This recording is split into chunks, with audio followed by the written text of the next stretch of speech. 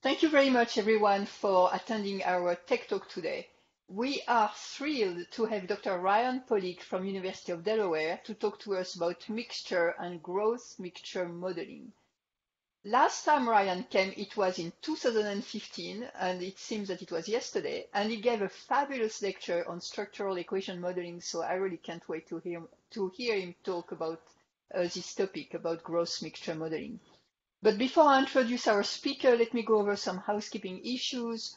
So, as you know, we will continue to extend CME credits for our Tech Talks and our ID series presentation. We will distribute the information via email to those that registered for today's event.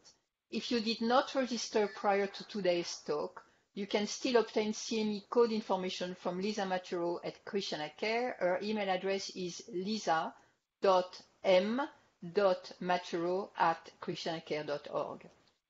So we also have a really great program starting in the fall. On September 11th, we'll have an ID series with Dr. Regina Wright from University of Delaware, and she will talk about neighborhood disadvantage, brain health, and neurocognitive function. And then on October 1st, we'll have another Tech Talk, and that will be Dr. Rebecca Hubbard from University of Pennsylvania, who will talk about reducing bias and error in research using EHR-derived phenotypes. So that's something that we are all also extremely interested in, as we do a lot of research with electronic health records. So again, I'm really excited to welcome Ryan, Dr. Pohlig here today. Dr. Pohlig is assistant professor in the epidemiology program and director of the biostatistics core in the College of Health Sciences at University of Delaware. He obtained his PhD in research methodology with a primary focus on statistics from the University of Pittsburgh. He has participated in research from a wide range of fields, including health sciences, psychology, biomechanics, social work, and law. His interests include structural equation modeling, mixed modeling, mediation and moderation analysis, and study design. He has a very long list of publications and has led numerous statistical seminars in Delaware institutions. And finally, he's a lead statistician on multiple R01 grants. So I'm really excited to hear about growth mixture modeling, and thank you so much, Ryan, for coming to give us this talk. Sure. Thanks for inviting me. Just want to make sure that you can see the slide in the back. Yes, we can. All right. So today I'm giving a talk on mixture and growth mixture modeling, and I just want to say that I put together the talk, or I should say I started putting together the talk before I heard back from Claudine on exactly what everybody wanted to hear. So this talk is about 50-50 mixture and growth mixture modeling. Had I a bit more time, I probably would have skewed more towards the growth mixture modeling, which I think is what you guys are primarily interested in. So a little apology up front on that. So you'll see that I guess I need to apologize. Oh, that's all right.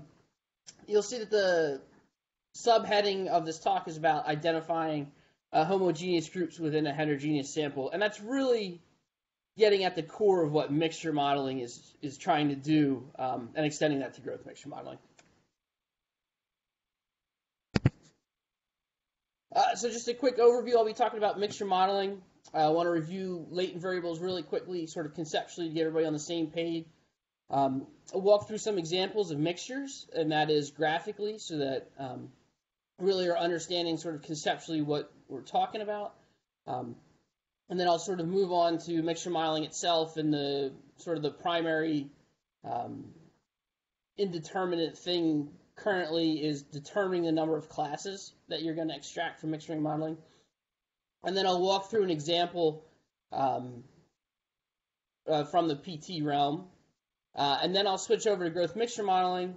And again, I want to rehash latent growth modeling quickly to catch everybody up on the same page. And then we'll sort of combine what we talked in the first half with the mixture modeling with the latent growth modeling. And that'll get us to the growth mixture modeling. And then I'll walk through another example from the PT realm on that. Now, we'll make the slides available, and at the end, we won't have time for this stuff, but I put in slides on some more advanced models that are possible, and that is, they're sort of path diagrams with a couple sentences outlining sort of what's going on. And then at the very end, I put it's probably like 10 slides on how the EM algorithm actually works. And that's sort of for the more tech side of this talk. I didn't want to get into too many equations in the actual presentation. As my wife said, that this talk sounded boring, and I didn't want to get it any more. Sort of two quick notes up front. So my background is in structural equation modeling. And so I'm presenting this topic from that point of view, with the primary sort of conceptual framework being provided by M+, which is a software which sort of incorporates the latent variable mixture modeling, sort of the first one that was widely available to do so, and still I think the easiest. The other thing I want to do is thank the PT faculty at Delaware. This is sort of the group that has embraced this, or I twisted their arm enough to allow me to do it with their data. Is another way of talking about that. I know earlier this year, Darcy presented on the mixture modeling we had done for some of her data from her R01. In this talk today, I'll be presenting growth mixture modeling from some data from Greg Hicks, who everybody should know now. And then from Karin, I will do a mixture model from her. And I wanted to highlight sort of the co-conspirators of those labs, Allison, Pete, and Sean, for being sort of my primary contact in working with the data from those labs. And specifically Allison and Sean, who did a directed study with me in the past fall and sort of made me get back into deep diving into mixture modeling itself. So just up front, there's a lot of confusion because there are a lot of names for similar techniques, as well as a lot of names for this technique itself. We sort of have come to the point now where we typically call essentially what is the umbrella topic is latent variable mixture modeling, sometimes called just mixture modeling. It's sort of latent class analysis at the cross-sectional level and growth mixture modeling at the longitudinal level. There are other names for the methods, and they typically come from different fields, or you can show that those techniques in the other fields are either mathematically equivalent or very similar. And you might hear terms like finite mixture modeling, Gaussian mixtures, and I would say something that's very related to mixture modeling is supervised and unsupervised learning. And mixture modeling is funky in a way; it sits almost in between supervised and unsupervised learning. Just want to put up sort of one of the seminal articles in this sense that it really popularized the method in terms of making it available for applied researchers. It is a chapter from a book that Mutan had authored. He authored the chapter, not the book. And you can see that initially they were giving a different name, sort of every combination that could be available in mixture modeling. And thankfully we have moved away from that towards the latent class is sort of cross-sectional, and growth mixture modeling is sort of longitudinal, sort of covers all of those. Just real quickly, notation for some of the stuff that's in the slide, N is sample size. Y and Z are endogenous variables, that is, their outcomes are predicted by another variable in the model. X is for exogenous variables, these are predictors only. Q is the total number of parameters in the model. K is the total number of classes. C is the variable that it will be a latent variable. It sort of follows a multinomial distribution for the class itself, and little c would be the specific class in an equation. L is simply the likelihood, and you'll see here that I have P sort of hat is the posterior probability, and then P hat IC would be the posterior probability for the ith individual in class C. It's pretty standard to use I for individuals and C for classes. If you're coming from more the cluster analysis, they use the K. So just a quick heads up on that. So now actually to the start of the talk itself. So when we talk about latent variables, most often time people first touch this topic in principal components or exploratory factor analysis. And the whole idea is we're trying to get a measurement of some behavior that can't be directly measured. And so we have to indirectly get there using things that we think are related to that underlying construct. And so you'll see here we're indirectly measuring them because they cannot be directly observed. And that is, we want to use items we hypothesize to be related to the construct of interest. In structural equation modeling, we call these items indicators. And one important thing to note is they don't have to be on the same scale. And what we're really interested in is what those individual items have in common. That is their shared variance. So you'll see a throwback to probably your first regression courses when we talked about the overlap of variance among variables. And you'll see here, if you just picture each circle as the amount of variance, right, this is a conceptual representation, you'll see that xi1 is sort of the overlap of all three of the x's. And that is the latent variable itself. That's what we want to get to. Now, one thing that makes sort of PCA different than exploratory factory and structural equation modeling, in PCA we typically say the items are creating the component. We sort of flip that thinking in statistical modeling itself in terms of SEM is always from a hypothesized standpoint. And so what we think about in that terms is that is the latent construct is causing or is driving the scores on the observed variables. And in fact, the one way to conceptually think about the latent variable is the true score in classic test theory, where the observed score is a true score plus error. It's very similar to what we think about in structural equation modeling, and that is the observed value you find on a measure is a function of the standing on the latent trait and measurement error. And you'll see here's another PT example. I try to be consistent and use PT throughout. Here's a physical function latent concept, and it's made up of these 5 indicators. So timed up and go, Berg balance scale, Berg balance scale, the functional gait assessment, 6-minute walk, and self-selected walking speed. So immediately you will know that those are not on the same scale, right? 6-minute walk test is literally the distance you walk in 6 minutes. Self-selected walking speed would be an actual velocity.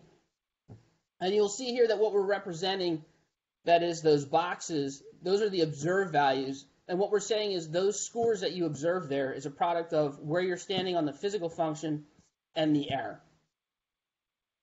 Now, this is typically where people sort of leave latent variables. It's this underlying continuous latent construct that we're trying to get to.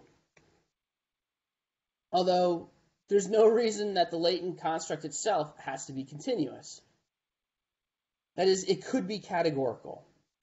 And when you think about a continuous variable, right, it's a standing on some number line or some metric.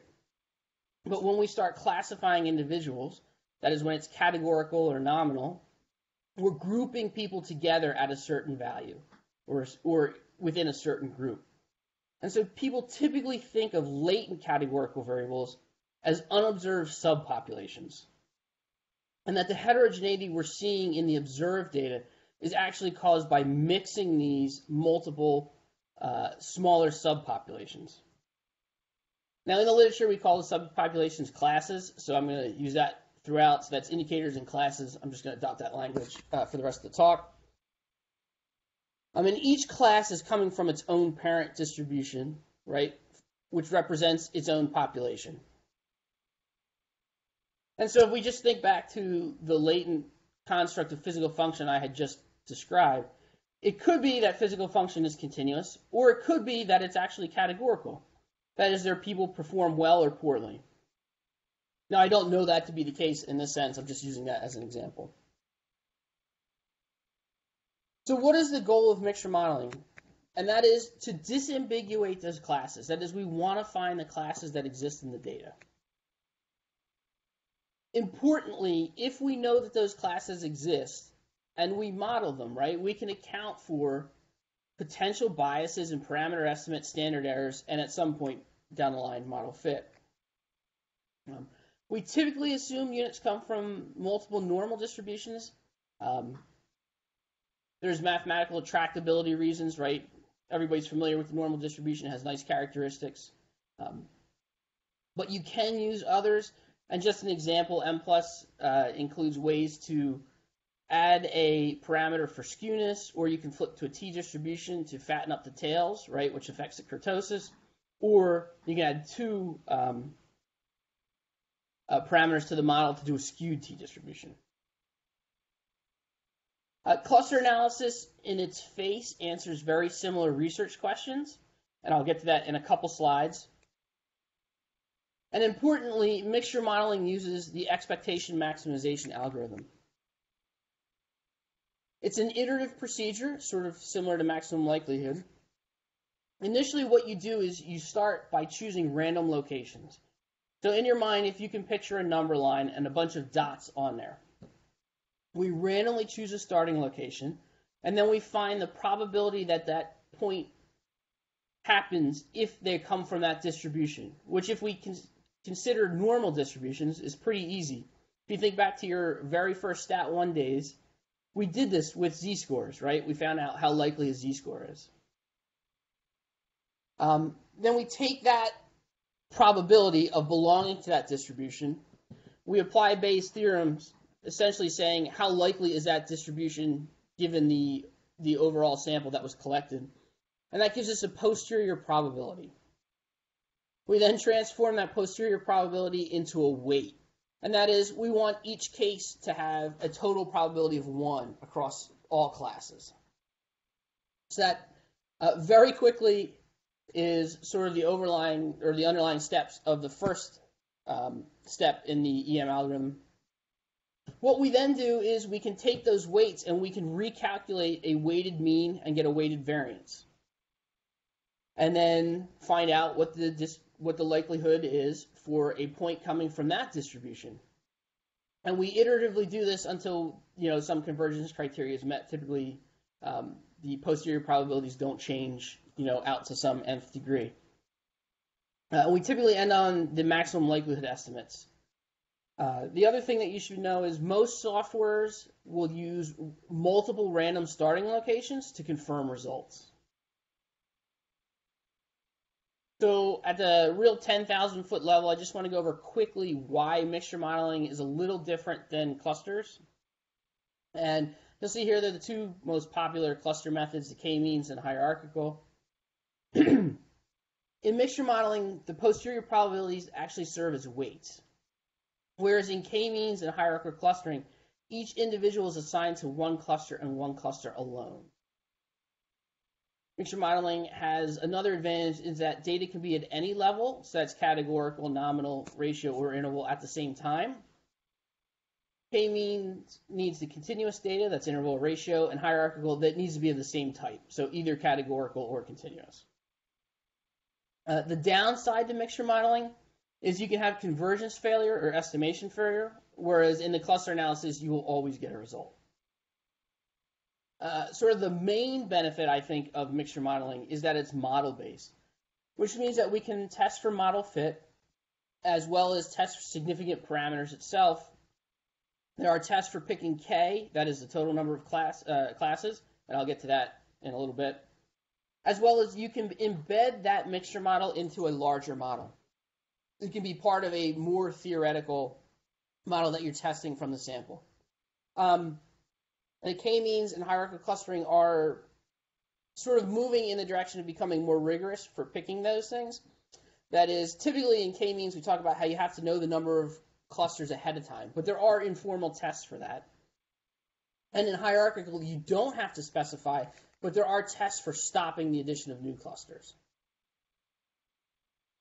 So now I would just want to go through some sort of graphical examples of mixtures. Sort of people can get I think it's easier to conceptualize when you actually see it. And I mean literally see it, not in equation form, but in graphical form. So we'll just do a 1D example first. So we just take this frequency distribution of x2 in this case. And you'll see that the distribution is not normal, or it doesn't look normal. And so what we would say in mixture modeling is that this non-normality is caused by a mix of normal distributions. And so you could sort of see how the three sort of normal distributions on the right make up the overall joint distribution on the left. And that is, we could say these three latent classes, right, all have a normal distribution that are combining to make what we see in the frequency histogram for X2. And if we overlay the normal distribution sort of images on top of it, you'll see that that's sort of apparent. Again, this is simulated data, so some forgiveness from you guys, please. So that's sort of in one dimension, right? It's sort of easy to conceptualize how a non-normal distribution could be made up of a mix of multiple normal distributions coming from different classes. One thing to note is that the class in this sense is latent, right? It's not observed. All we know is they're standing on X2. And given that, we're trying to infer what class they came from. So let's move to a 2D example. This is sort of, it's much longer to go through, and you'll see why in a minute. And it sort of starts with the research question. A basic one is, what if we want to know how X3 and X4 are related, or if they are related? And the first thing most statisticians will do is look at the scatter plot. And you'll see here that there is a, pretty strong positive correlation between the two. And if you keep looking at it, you'll wonder to yourself that there's sort of an increased density of points in sort of two different areas of the graph. And that is, we're looking at two sort of groups, right? And I'm just going to use groups loosely right now. And it looks like we sort of have a low group, that is, right, you're lower on X3 and you tend to be lower on X4, and a high group, which would be higher on X3 and higher on X4. And there's sort of this lack of density in between the two, which, would cause some people to think, well, there might be multiple populations here. And given that this talk is a topic on mixture modeling, right, that's the approach we're going to take. And so the first step would be to check the univariate distributions of each of these variables to see what's going on.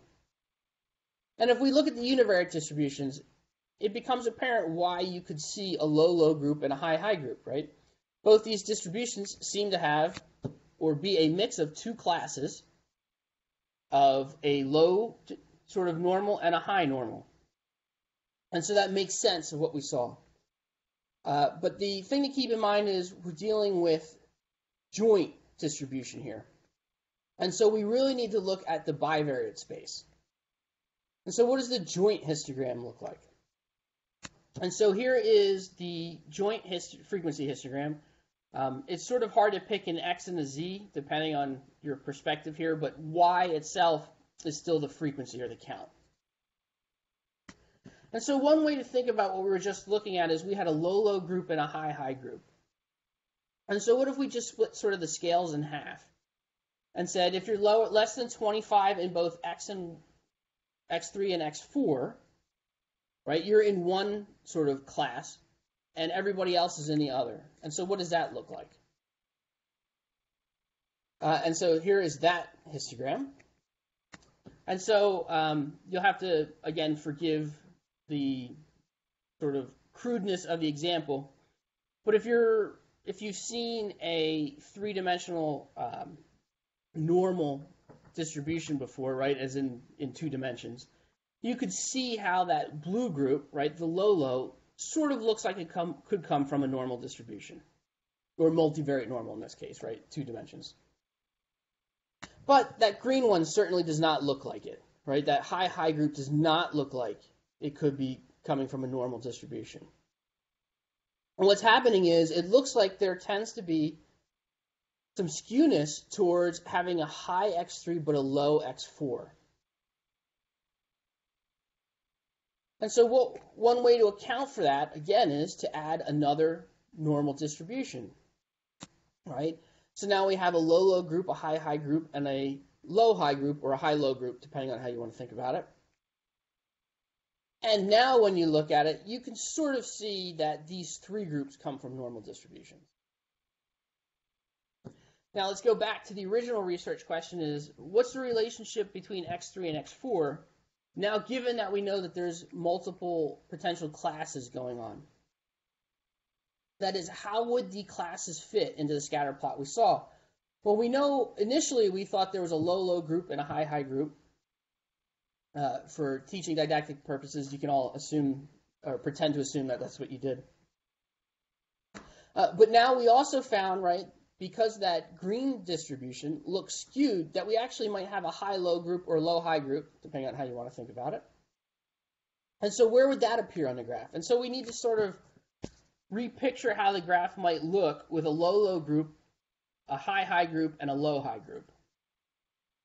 Or a high-low group, depending on how you want to look at the last one.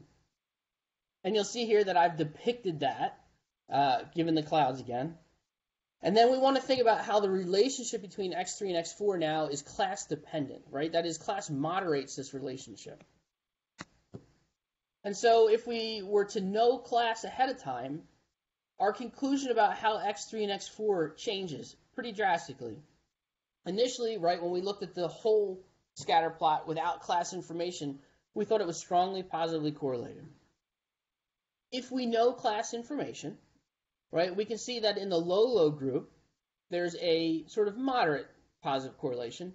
In the high-high group, there's a strong positive correlation. And in the low-high group, or the high-low group, there's actually a negative correlation. So that leads us toward the next step is, well, what if we ran a mixture model on this data? What will we actually find?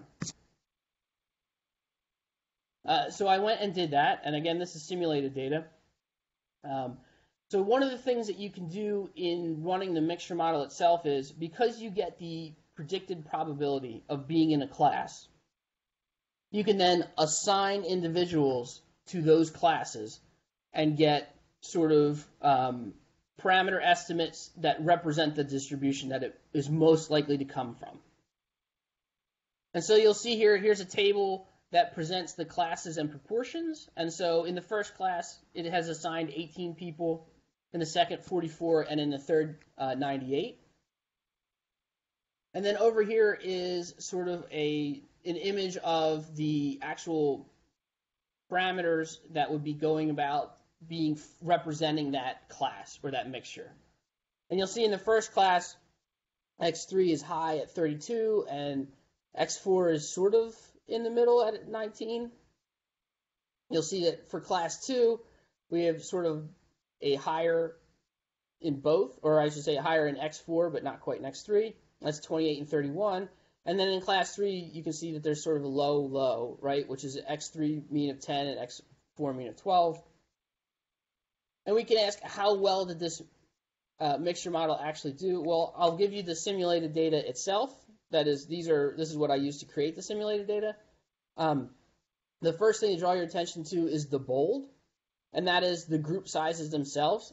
So I simulated 100, 40, and 20, and you'll notice below that we got 98, 44, and 18. So pretty close. You'll see that my group 1 was the low group, and so that sort of is pretty representative of class 3. My quote-unquote high group is representative of class 2, and class 1 was the low-high group. And you'll see that those means actually came out pretty close. Because I simulated the data, I knew that we were going to end up on 3 classes, right? Because I simulated 3 groups before I combined them into 1. But there are ways to test how many actual classes we should extract from the data, or what we should be looking for. And so that's what I want to talk about next in terms of practicality. This is, you would think the most complicated part, and sometimes it is, and sometimes it becomes pretty obvious and it jumps out at you. So because mixture modeling is a statistical model, or is embedded in a statistical model, we can use fit criteria and objective tests to determine the optimal number of classes. There are 2 things that we can't do objectively, though, and that is we want to be conscious of class size, and we typically want to avoid small class sizes. One, with smaller class sizes, right, variability tends to be larger, and the parameter estimates themselves tend to be less stable when generalizing to a larger population. And as importantly, we want to make sure that we have a theoretical foundation of why these decisions are being made. which goes back to sort of the underlying idea of SEM is there's a hypothesized model, and we should be keeping that in mind. And we typically say that that's based on substantive theory. And in a little bit, the example I go through will show how that actually came out to help us in picking the number of classes in our first example. So in terms of fit criteria, they're probably the fit criteria that you're used to seeing if you do any sort of mixed modeling or modeling. We have our AIC, our BIC, your sample size adjusted BIC, and you typically want the lowest value indicates the best fit. Again, because we're working with statistical models, we can do model tests, and specifically we can use a likelihood ratio test. And what we're saying here is that we have nested models, and that is a model with C classes has nested within it a model of C-1 classes. And so we can actually take the ratio of those likelihoods, right, and do -2 times the log likelihood. So essentially what that test is testing is if adding an additional class significantly improves model fit. And if it does not improve model fit significantly, we typically say to go with the simpler or more parsimonious model. There is a bootstrap version of this test available. It's pretty computationally demanding. And of course, there's adjustments that have been made. And in this case, you can adjust for sample size and the total number of classes that you're extracting. So there's also an alternative way to think about fitting one of these models, and that is how well do the mixtures work at the individual level. That is, if the classes themselves are more distinct, there should be a higher posterior probability of being assigned to a class than equal across the classes. This type of thinking is common in IRT, in person fit statistics. And in mixture models, we typically use what's called entropy, which is bounded between 0 and 1, and is roughly sort of conceptually thought of as the probability of being assigned to the most likely class given you came from the most likely class. So now let's walk through the first example. So in Achilles tendinopathy, there tends to be a lot of clinical presentation that is heterogeneous across people. And in terms of people that don't know what tendinopathy is essentially a tendon injury that's not rupture, is essentially what we're saying here. The presence of these unrecognized classes or subgroups, right, will help explain why there's such a varied responsive treatment, why there could be high recurrence rates, and really support the need for individualized treatments, right? We want to move medicine towards that prescriptive, individualistic to maximize efficiency and effect. So this is 145 participants. They completed a baseline evaluation of 17 variables across 5 domains. And the domains are sort of identified by the substantive researchers that I was working with. And they sort of identified demographic characteristics, which are patient-related, symptoms, function, that is literally how well you can do activity on the injured Achilles or using the injured Achilles. There's also a psych side, that is your fear of movement and pain catastrophizing. And then there's actual physical properties of the tendon itself. So you can see these 17 variables are a wide range of different things. And we're trying to get as broad and as encompassing we can so that the classes themselves are very representative. So using these 17 variables, we ran the mixture model. And we did so for a number of classes, and I'm just going to narrow in sort of on 2, 3, and 4. And you'll see here that based on fit statistics, the AIC, BIC, and SSBIC suggested 3 classes. The likelihood ratio test seemed to say that 2 classes is significantly better than 1. 3 is not quite significantly better than 2. And 4 is for sure not better than 3. Entropy is close among all 3, but typically is sort of suggesting 2 classes. When it's split like this, we often, or I should say, the bootstrap likelihood ratio test was unhelpful. That is, no matter how many classes we did it, it was coming out significant. In this instance, it was useful to talk with the researchers and come up with substantive theory on why 2 or 3 classes would be important. And I want to go through on how that sort of happened, and that really is sort of a natural flow to the next topic, which is how do you differentiate classes? How do you make sense of what you've actually found? Or, in parlance, is what are we going to call them? My first advice is let the content expert choose the names, so you don't step in anything that you don't know about. But primarily what we can do is we can compare the indicators across classes, and that is compare means of continuous ones and frequencies of categorical data. Again, this is actually done through the mixture modeling itself.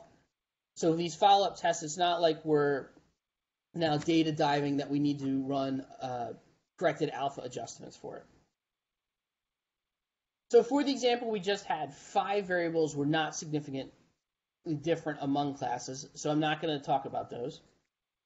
And we came up with 3 classes, and I'll tell you why we went with 3 over 2.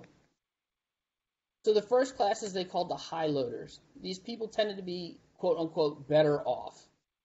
And we'll see what that means shortly. They were younger, they had lower BMI, and they were able to do the most heel rises. And that is literally the physical act of lifting yourself off the ground on the one injured leg. The second class is what they called symptom focused, and that is they had lower overall functional performance than the high loaders, and they had really awful psych measures and quality of life.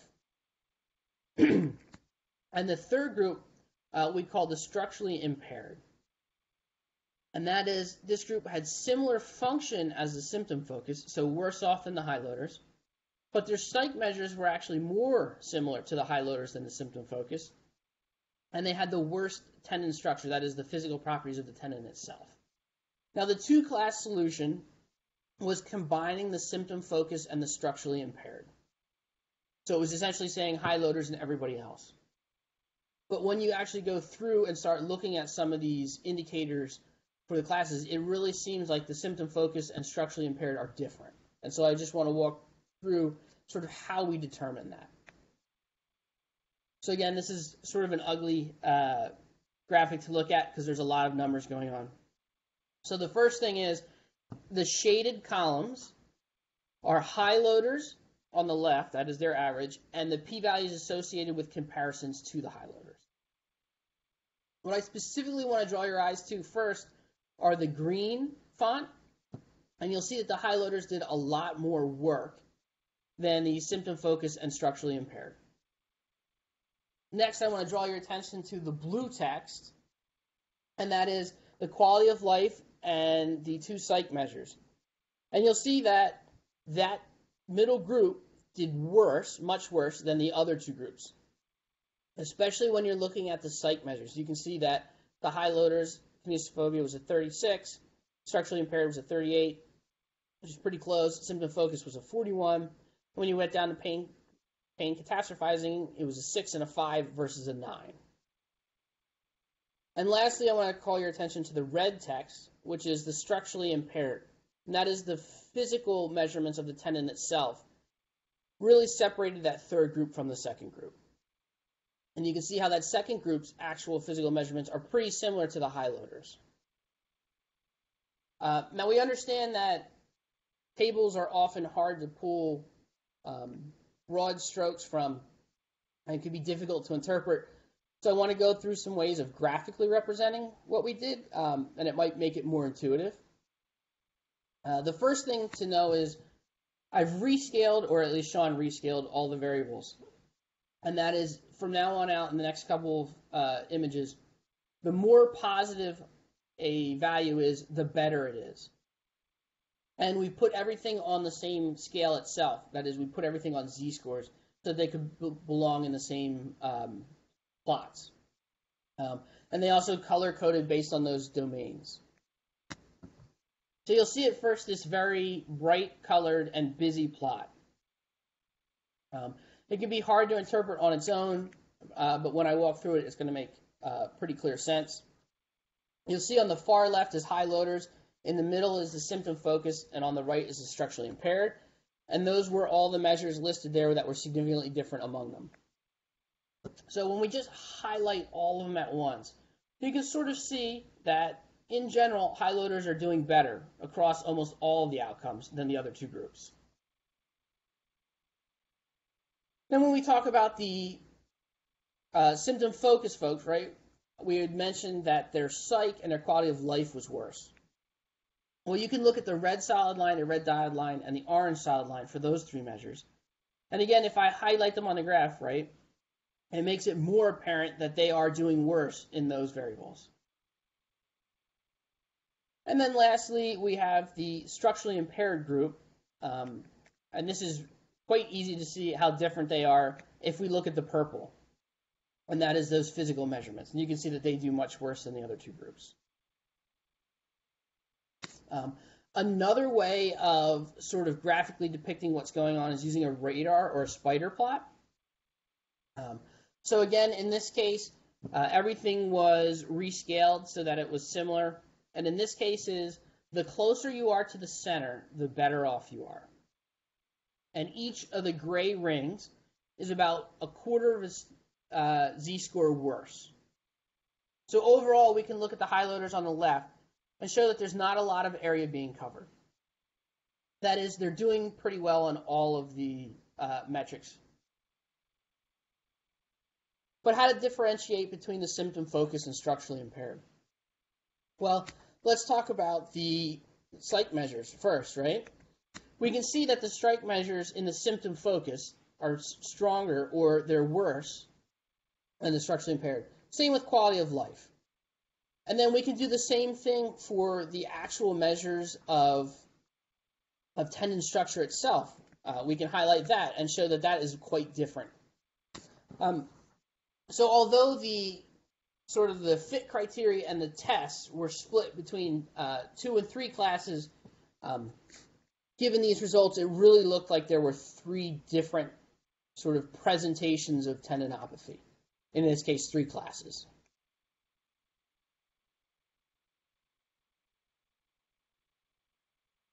So now I want to shift focus a little bit to talk about latent growth modeling briefly, and then we will combine what we've just talked about in latent growth modeling with the mixture modeling to talk about growth mixture modeling. And so what is latent growth modeling, and why do we sort of want to talk about change over time in that perspective? Well, the same way that we talked about trying to get error-free measurement with latent variables, the same thing can be done with growth modeling. And that is, in this case, instead of each observation, in this case y, is a function of 2 latent variables and measurement error. And if we can get to these estimates without measurement error, right, we're trying to reduce the bias. The 2 latent variables that we typically talk about is an estimate of initial standing, which would be the intercept, and the change over time, which is the slope. And sort of jointly, we refer to them as the growth parameters. And again, the actual observed value, what we're saying is people's initial standing and their change over time are, plus measurement error, are exactly what we're seeing on the observed values. Now, you could do growth modeling through either the mixed modeling framework or the latent growth structural equation modeling side. They both have advantages and disadvantages, but mathematically they are essentially equivalent with some slight differences. If you have approached growth modeling from the mixed model, right, we often talk about fitting a mean model and then a subject-specific model. That is a deviation for each group from the mean. We're still doing the same thing in structural equation modeling.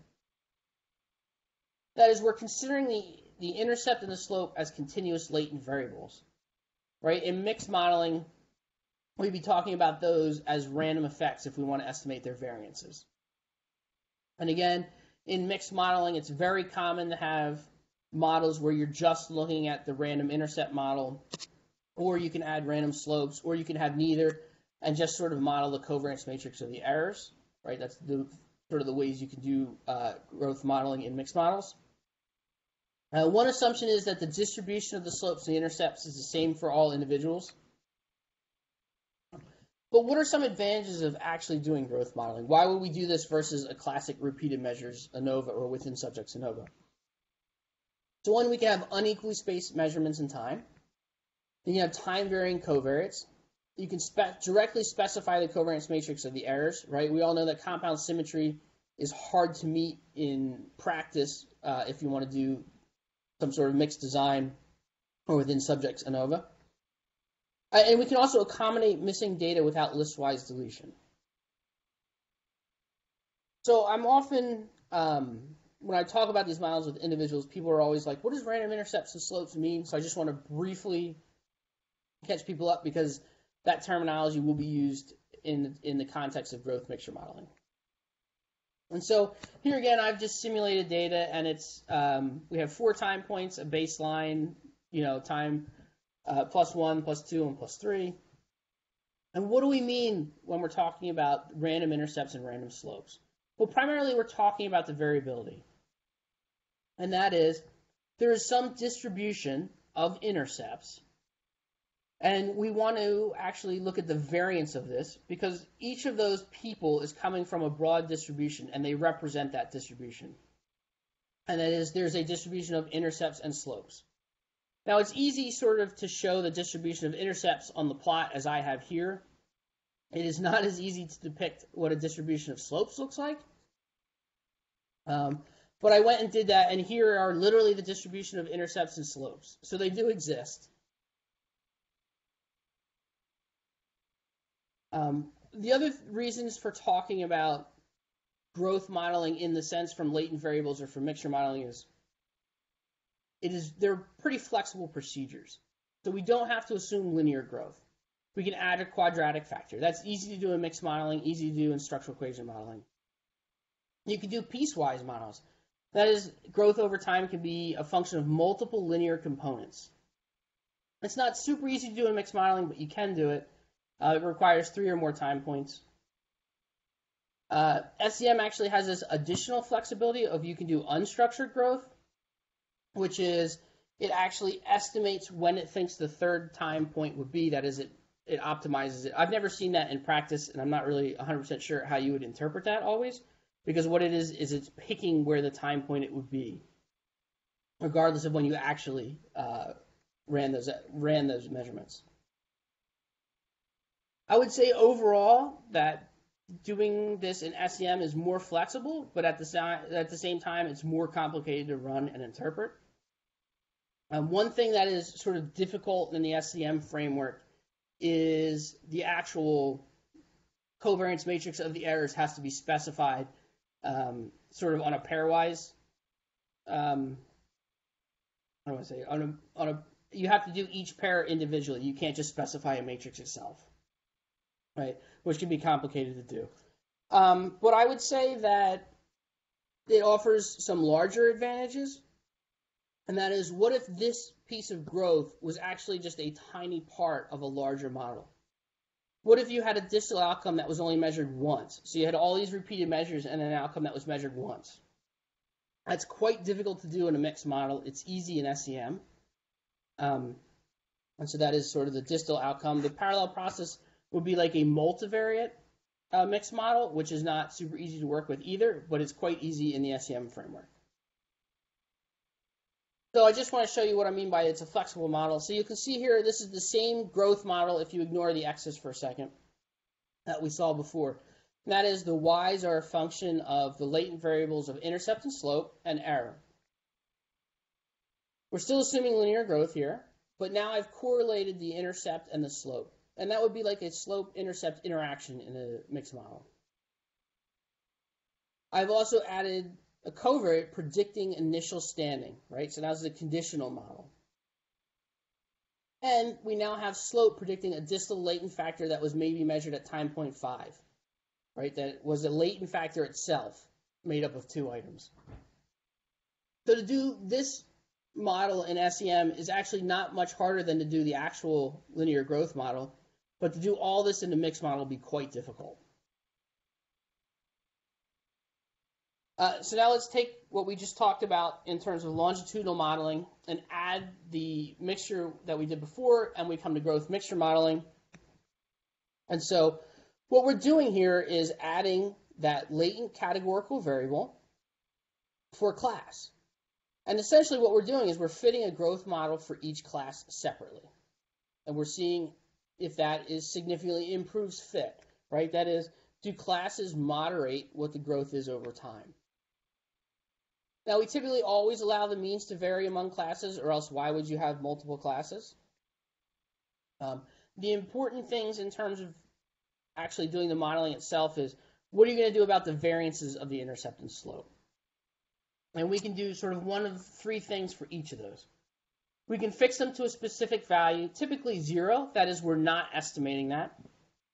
And so if we fix the slope variance to 0, but let the intercept variance be estimated, then we're talking about a random intercept model that we had just reviewed in the growth modeling section.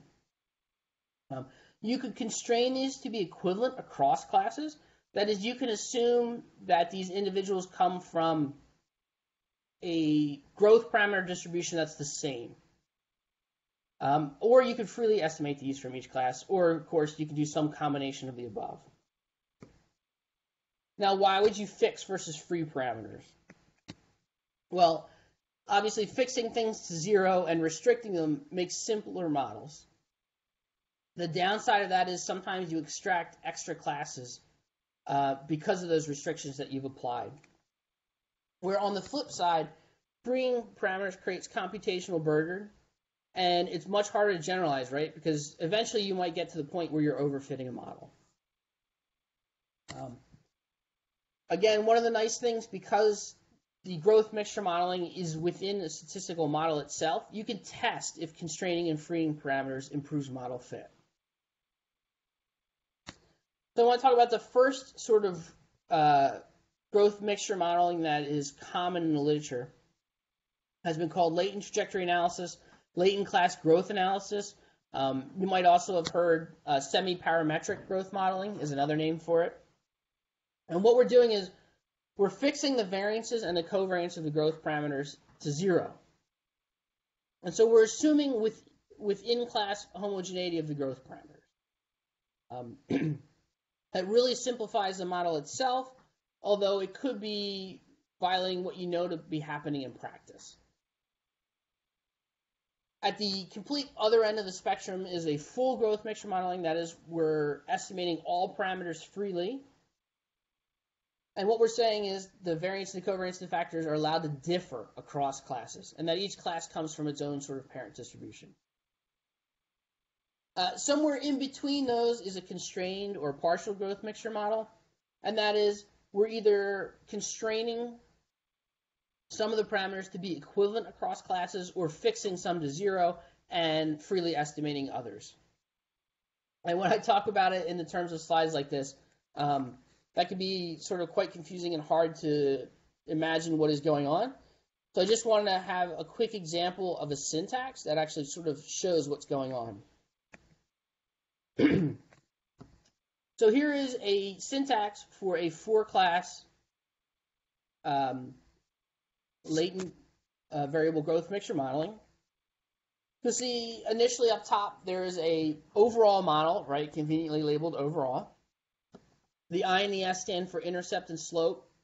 And so what that keys for this is M+ software is that to use the next group of variables listed as your measurements over time, and after the @ sign assigns the value that we're looking at in the time space. So in this case, what we're saying is at 0, at 1, at 2, at 4, we're saying that there's unequal time points. And in this case, it was a measure at baseline, 3, 6, and 12 months. And so if that 12-month measurement was at 9 months, right, we would have used 0, 1, 2, and 3. Then underneath that, you'll see that there's a C pound 1, C pound 2, C pound 3, C pound 4. So this is 4 classes, and that is literally a model for each class. In brackets,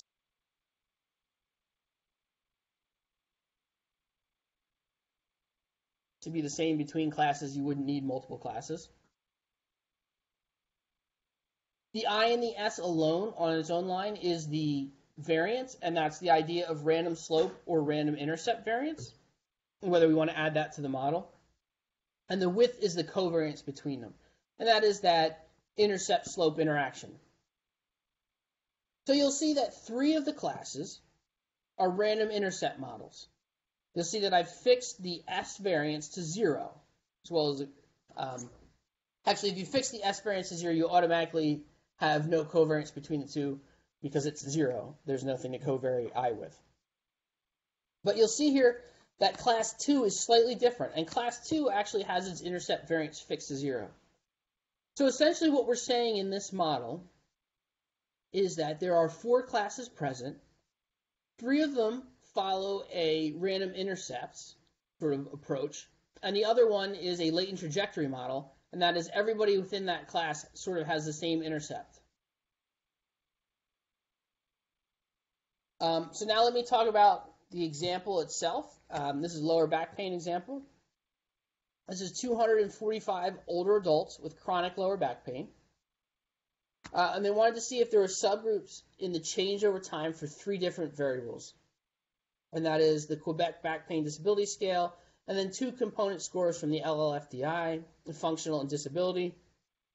We just saw syntax from one of the functional models, and I'm going to talk about the disability ones here, and you'll see why that I'm only going to go through 1.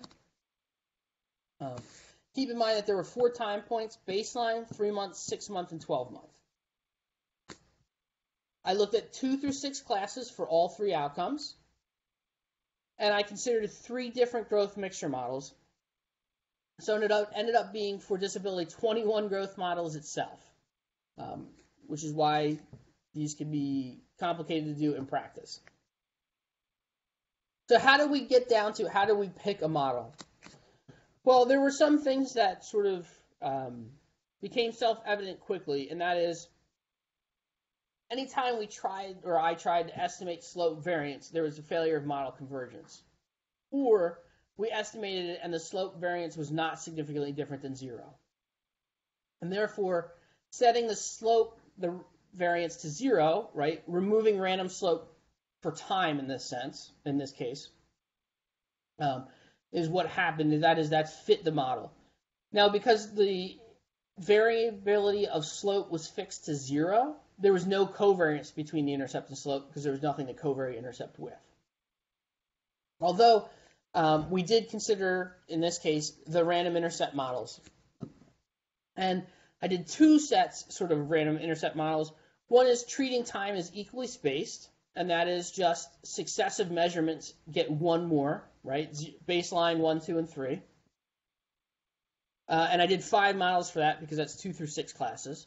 And then one is time is unequally spaced, so that's 0, 1, 2, and 4. That is taking into account that where you'd think the next measurement would be 9 months, it was actually 12 months. And again, that was 5 models, and that's 2 through 6 classes. And then sort of the third sense of the mixture model, the growth mixture model that I fit, was what I called fully fitted, in the sense that it was more getting model fit exactly for what would be the best estimates for each specific case. That is, in each number of classes. So I consider time unequally spaced, and I started with the variability freed for every class for the intercept. And then I iterated through until I found the best fitting model. So what I mean there is, take the 4-class example. I started with a model that had, each class had its random intercept.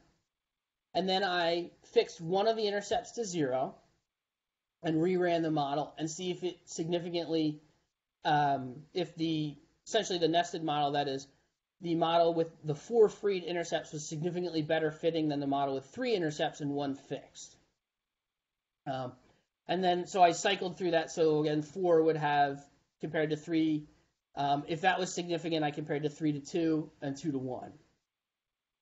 And again, 2 to 6 classes. Now, something slightly different happened here. 5 and 6 classes was inestimable. That is, I couldn't actually get convergence on those. And so you'll see in the table that I'm about to present that I've grayed those out. But what happened in the fitted model is that for 2, 3, and 4 classes, essentially what happened is one of those classes required random intercepts or significantly improved model fit by including random intercepts, and the others didn't. And I'll talk about in a minute why that was. So the first thing, right, so now we have 2 through 6 classes for these 3 different types of models. And we wanted to look at model fit overall. And the first thing I wanted to do is you have to figure out how many classes you want to extract and which model to go with. And so when you put these results in a table, it becomes pretty evident that 4 classes fits regardless of which model we're talking about. And so that was sort of the first step of narrowing down what to do. And after deciding on 4 classes, right, we can then compare the AIC, BIC, and SSBIC, as well as the entropy, because they're not nested tests. So we can compare those fit across the 3 types of models. And you'll see here that the equal model actually had the lowest AIC, BIC, SSBIC, and the entropy was pretty close across the 3. Because of this, we chose to go with the equally spaced and 4 classes. And so here are the results.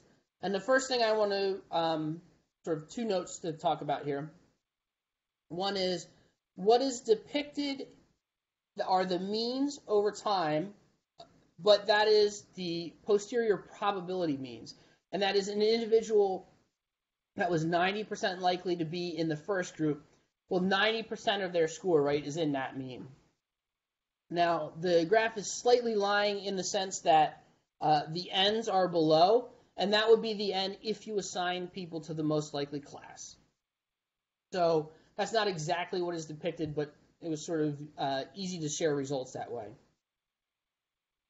So you'll see here that we had sort of a static high group, a static moderate group, and we've said moderate because the disability limitation score itself goes from 0 to 100, and you can see that what you might think of as a low group is at 65.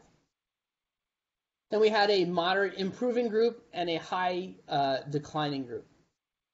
Now you'll think back to what I was saying before was in the fitted model, it was essentially saying that there was one class that needed random intercepts.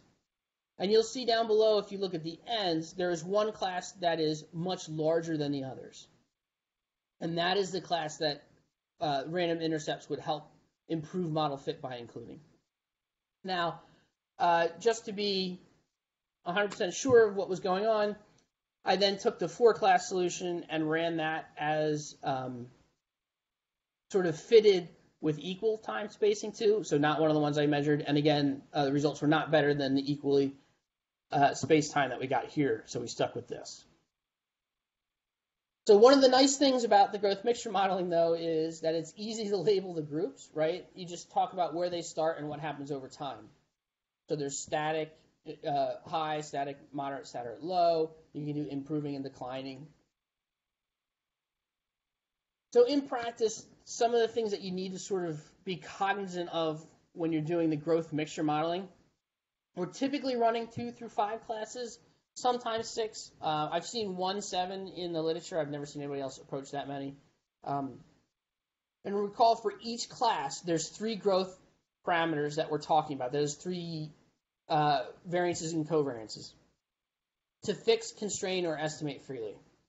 Also keep in mind, how are we going to estimate the growth itself? Is it linear, quadratic, piecewise? Are we going to consider time equally spaced or unequally spaced? And then, importantly, is this part of a larger model? Do you have variables that you need to adjust for? And are there variables that you need to predicting for, which we typically call a distal outcome?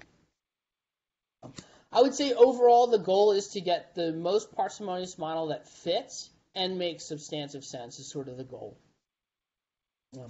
In actual practice, it makes sense to run a growth model for the entire sample first, so ignoring the clustering or classes that exist initially.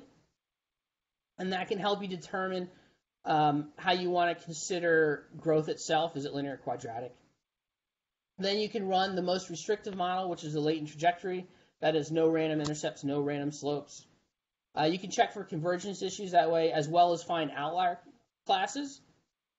If you see 3 people are constantly being made its own class, you might want to look to see why those three are very different than everybody else. And then just sort of a practical advice is I would start with a constrain and slowly free parameters as opposed to starting with everything fully freed and restricting. And at the same time, in between each of these steps, if you have other covariates that you need to predict or adjust for, you should be doing that at each step. So I just want to thank you guys for listening to me drone on and on about growth mixture modeling. And I'm assuming there might be questions or not. Thank you so much, Ryan. This is fascinating as always. And again, I learned a lot. Are there any questions for Ryan? I guess we're a little behind in time. Yeah, sorry for running late. No, no problem. This is Dave Chen. I always have questions, and I have quite a few. Have been working on a project using latent class analysis and exploring that in the context of violence as well as other sorts of things. And I think one really challenging thing is, in addition to trying to figure out numbers of classes, trying to understand what are the pertinent variables to involve, and then how local independence as an assumption, how necessary that is, and how flexible that is with modeling. And I'm very new to this field, and I feel like this question comes up is, how do you know whether something is locally independent or not between variables, and how important is that, and how much can that be adjusted for with a different type of model selection? Yeah, I don't think there's a good answer for you yet, right? I'm sure that's not what you wanted to hear. That's what I expected, but some ways to think about that are, depending on what variables you think are related a priori, you could typically maybe run a PCA and extract the principal component to include. The other thing I didn't talk about here is nothing says that you have to make the classes based on observed variables. So you can construct latent variables first and then run the classes on those if you think there are a number of related indicators. Does that help, Dave? yes. And I think also related to that is in terms of the construction of classes and thinking through them. I've also seen distinctions between doing essentially exploratory analysis as compared to confirmatory. And it seems a lot of the times sample size is limiting, and having essentially something where there's not that much missing data present to be able to look at those variable sets. This is a huge question in itself, but how do you generally approach using an exploratory analysis and then using that information to then move on towards a confirmatory analysis? Yeah, I'm going to take the cheap way out in here, and I don't really do exploratory modeling. Probably for that reason itself. My colleague in the biostats core, Barry Bott, is more of the exploratory data analysis guy. So anytime that type of thing comes up, I direct that research to him. Fair enough. Thank you. Sorry, I don't have an answer for that one. So Dave, we can ask Barry. He's part of the CTR core also. So if you have the question, we'll be happy to. Maybe he's there to ask Barry what he does.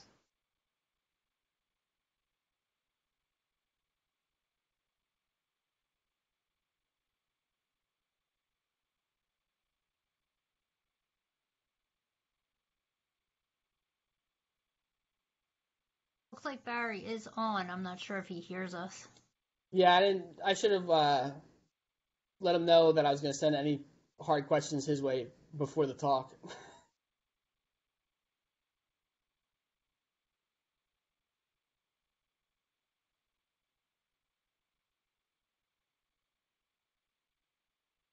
Sorry, I'm parallel processing here. I heard my name used in vain, but that's it.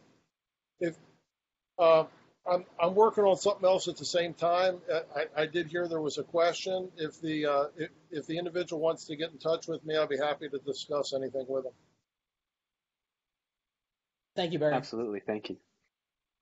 Thank you, Barry. Sure thing. All right, well, I think we are going to close, and thank you again, Ryan. And if you have, if any other questions, if you want to ask any other questions to Ryan, I'm sure you will be happy to answer by mail, right? Email. Yes. All right. Thanks a lot. Thank you for attending this wonderful tech talk. Thanks again, Ryan. Thank you.